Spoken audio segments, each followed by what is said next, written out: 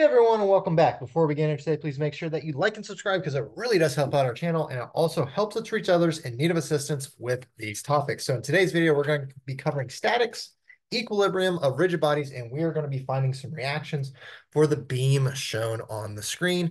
And this will be our 23rd part in this particular series. So what we have going on for this beam here is that we have to determine the reactions for the pin, which is shown on the left, and the roller, which is shown on the right. So keep in mind that a pin will always be, well, not always be, but can be displayed as a triangle, and a roller can be displayed as a circle reaction. So a pin will have two reactions, one in the X, one in the Y direction for a 2D system.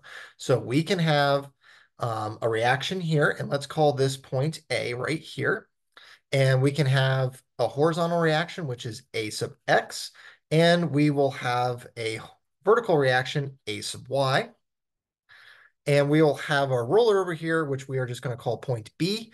And a roller will only have one reaction, either in the X or the Y. And it all depends upon where this surface is being located along the roller. Since it is horizontal, that means our reaction has to be perpendicular to that surface.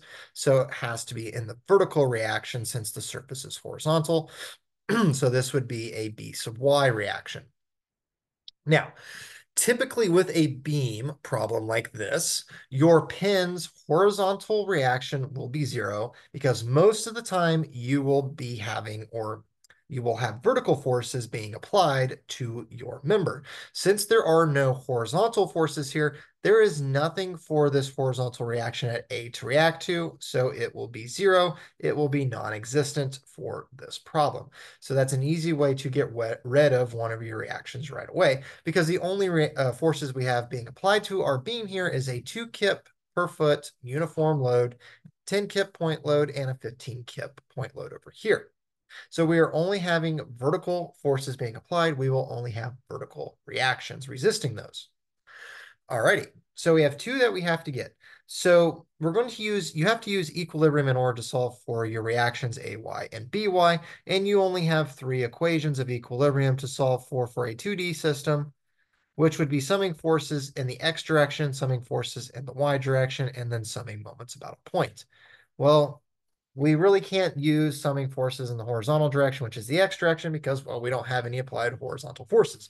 So we are left with Fy and finding moments about a point.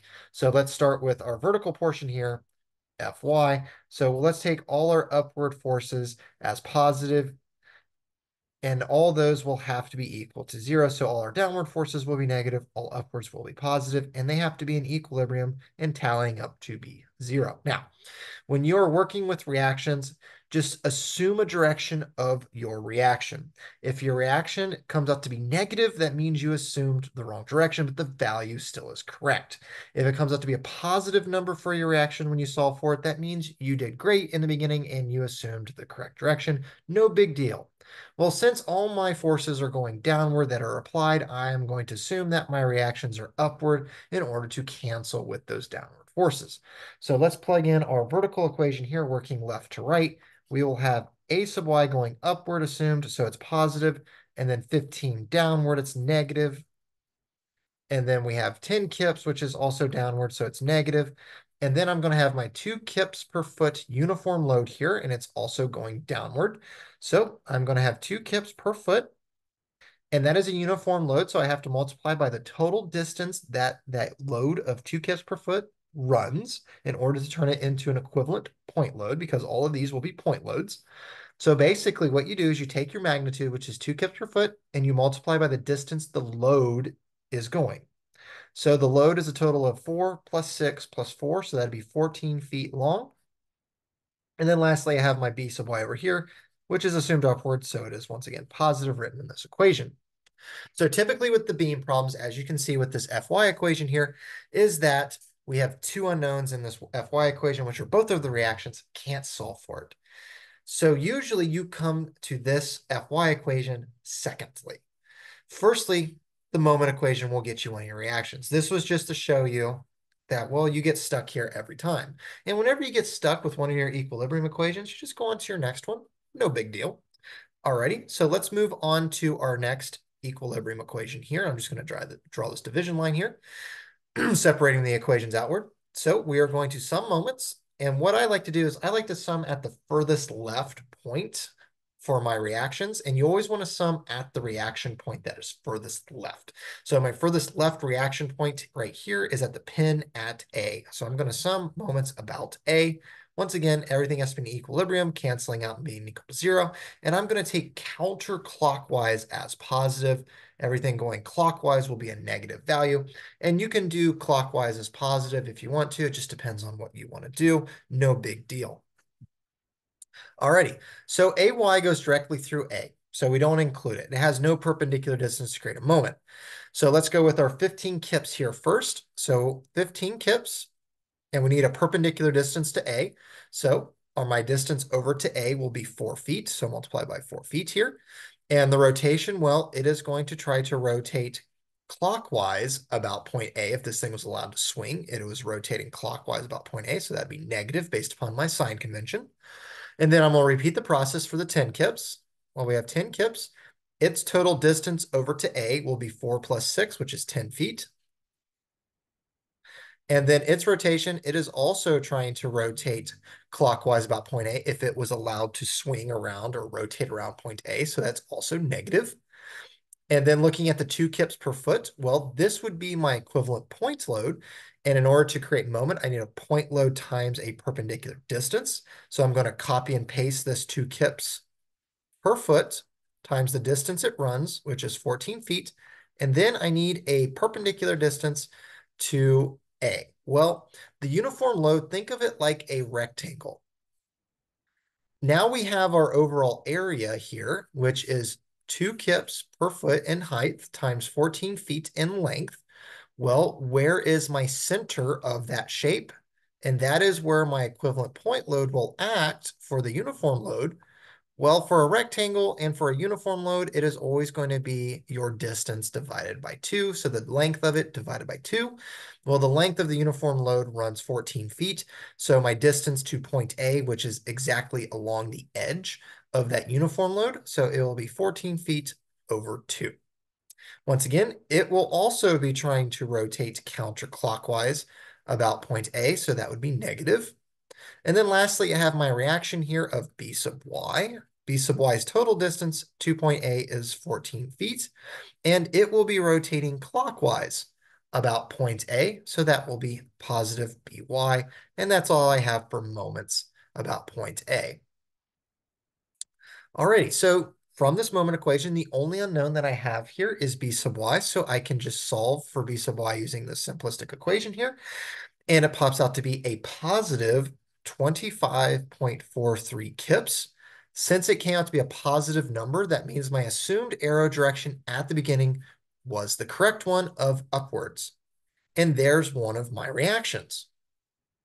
So what I can do is I can come back over here to my original Fy equation and plug in 25.43 for B sub y. And then I will pop out A sub y for my Fy equation, since now it's the only unknown because By is known. And A sub y pops out to be 27.57 kips. It comes out to be a positive number. So once again, my assumed arrow direction of upward was the correct one. Now, one little tidbit here, and it didn't happen in this problem, is that you have to watch out. If B sub y pops out to be a negative number here, that just means you assume the wrong direction, so it would actually be downward if it was a negative. Well, you have to be careful if you write your Fy equation first because, well, this positive sign right here is assumed that B sub y is actually upward. So you would either have to change that to a minus sign if it popped out to be downward, or you can plug in a minus 25.3 if it popped out to be a minus. In this case, it did not. It came out to be a positive 25.43, so we can remain that plus sign right there because it is, in fact, an upward reaction. That's just one thing that did not happen in this problem that you may want to watch out for other problems. So those are the reactions with A sub x being equal to 0, which some people like to actually write A sub x as 0. That's perfectly fine. So there is one check that you can do before actually finishing off the problem to make sure that you have it 100% correct, is that you want to sum moments at the other reaction point. and it should be equal to 0 or very close to 0 due to rounding purposes. So we summed moments about point A. So let's go ahead and let's sum moments about point B here. So we'll do our check here to make sure we have correct reactions, and I'll just do it in a different color. So this would be our check. And we are going to sum moments about point B now, our other reaction, and see if it comes out to be 0. So starting with A sub y, so we would have A sub y, which is 27.57 kips, times the total distance to point B, which is 14 feet. It is rotating clockwise about point B, so that would be negative based upon our sign convention. And then we would have our 15, which is kind of cut off right here, and then our 10 kips right here. So we would have 15 kips times its perpendicular distance to B, which is 10 feet. And then we would have our 10 kips, which is only 4 feet from B. Both of these will be rotating counterclockwise about point B if they are allowed to swing around. So they would be positive.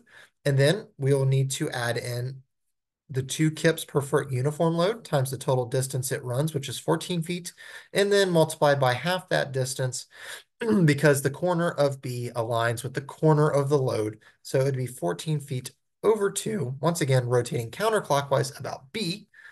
And this would have to be equal to 0 or very close to 0. B sub y does not show up in this check equation because B sub y goes directly through B. There is no distance there. Well, does this come out to be 0? Well, not exactly, but look at the value. It comes out to be 0.02. That is very, very, very close to 0. And the only reason it is not exactly 0 is because these answers are rounded off. If we were to take the exact decimal all the way out, then this would be close to 0. As long as it is relatively close to 0 like this, your reactions are correct. It's just rounding that is making the difference. So yes, this proves that we do have the correct reactions here. And that's how you would solve that particular problem, even with a little check there at the end.